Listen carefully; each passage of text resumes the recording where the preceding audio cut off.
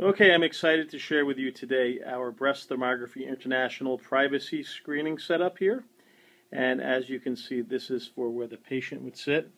On the wall we have mounted two things. First, we have the pan and tilt with the camera with a variable height adjuster here. The pan and tilt is remote controlled by the technician on the other side of the curtain here. We have a remote controlled fan. As you can see, I have the controller in my hand, but the technician would have it on the other side of the curtain.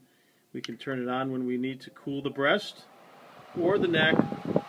Oh, that's going to blow us away. Or any other body part.